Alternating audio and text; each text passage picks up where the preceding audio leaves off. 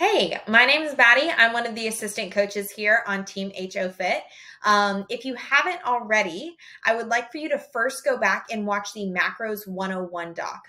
This doc might make a lot more sense after you've watched that one. So now that you've revisited this, or if you've already watched Macros 101, it's time to introduce you to your new best friend, MyFitnessPal. So at Team HOFIT, we prefer to use the app MyFitnessPal for food tracking. It's been around the longest, and it has the most extensive list of food items that have both been added by people just like us, and also the largest restaurant database. So first, you're going to download the app. It's compatible with both iOS and Android. It looks like this. You can either choose the free version of the app or the paid version. We don't require the paid version, but it's recommended. It makes things a lot easier on you. You'll see the instructional video below as to why there's benefits to the premium side, but again, totally not required or necessary in order to use the app. So once it's been downloaded, it's going to prompt you through profile setup. Based on what the stats give you in the app, it's going to auto-calculate your macros. They are not the macros you're going to be using. Disregard them completely. Your coach is going to give you custom macros based on multiple factors that the app does not take into account. Things like dieting history and training. A lot of those factors were mentioned in the Macros 101 video. So hopefully you have fully understood this by now. For instructions on setting your custom macros, you'll just click right here, watch this quick video, and it goes through all of that for you. Next, you're going to follow the instructions that were sent to you in the HOFIT app by your coach.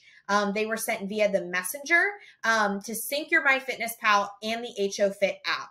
It's very simple. Emphasis on you are going to want to be sure your diary settings within MyFitnessPal are set to public. If they're not public, your coach will have visibility to the amount of food that you're eating, but not the specific foods. And that's very valuable information for both your coach and for you, so that you can get feedback and tangible feedback based on the current foods that you're already logging. So once you've set your macros and calories on what your coach has assigned for you, you can utilize the app to start tracking your meals.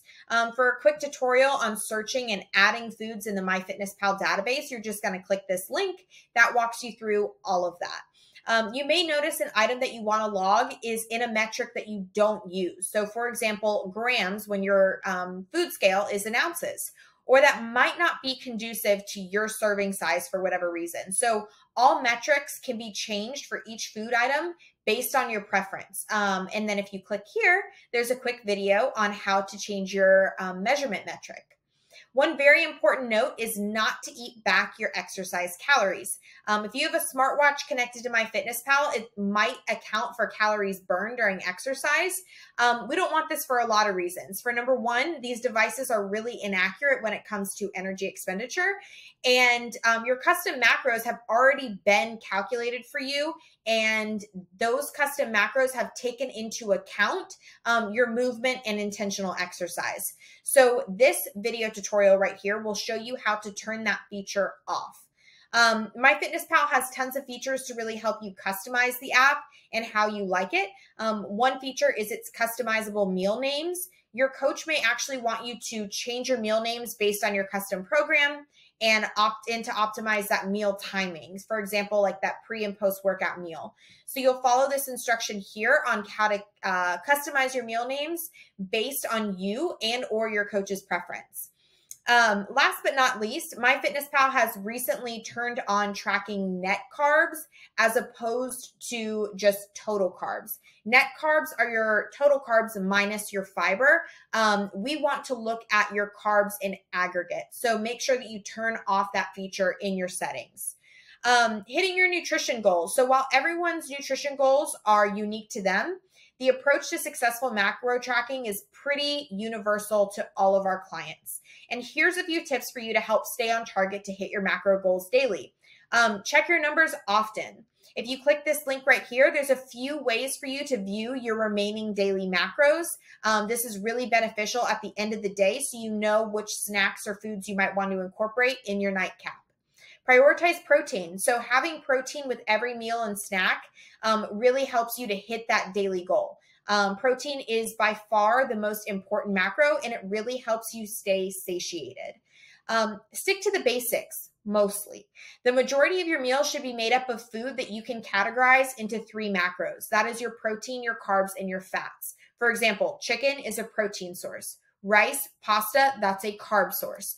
Foods like pizza, mac and cheese, casseroles, it's kind of a mix of it all. They got a ton going on, and therefore it becomes really hard to track those accurately. Highly processed foods also tend to be unrecognizable with macros. So with that being said, we really want you to stick to the 80-20 rule. So 80% of your foods coming from whole food sources that you can identify belonging to a macro group, and 20% of those fun foods like casseroles, pizza, and mac and cheese. Number 4, plan ahead, right? Have a general blueprint mapped out for the day of eating and log ahead when you can. I like to put my fun foods that I know I'm going to be having automatically in my logs for the day, and then kind of reverse or engineer around that. Or, when I know what I'm making for dinner, I log it early so I can structure my day around that accordingly. This gives you the freedom of flexibility when you want it, but it also takes away the stress of managing your macros at the end of the day when you've already consumed those things and you're either way under in a certain group or, worse yet, way over. And last but not least, be patient, right? If you're new to tracking, it can feel overwhelming and it can feel time consuming, but it gets easier with practice. MyFitnessPal has a great memory.